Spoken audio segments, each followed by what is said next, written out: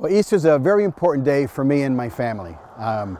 Easter is the day where we celebrate the resurrection of Christ, where 3 days earlier he was crucified for us, and that he rose into heaven to give us salvation.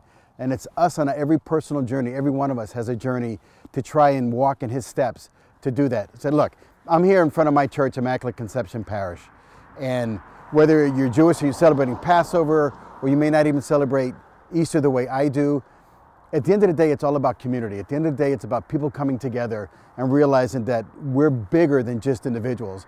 And what we're seeing right now is that we are relying on everybody else, relying on each other. Jesus came to this earth in the human form, right, to be able to show us that we as humans, we have frailties, that we understand that we have limitations, but he loves us all. And I think that's important to realize that in this kind of environment, this day and age, there's a lot of angst, a lot of feelings of unrest. But rest assured that every day he looks down upon us. It doesn't matter who you are or where you're from or what your walk of life is or anything that's different about us. He loves us all. And so Easter coming up is a day of remembrance of what he died for us. It's all about community. It's about coming together and realizing that we are all one. We can help each other out. So I just want to say thank you from the Negron family out to you. Happy Easter.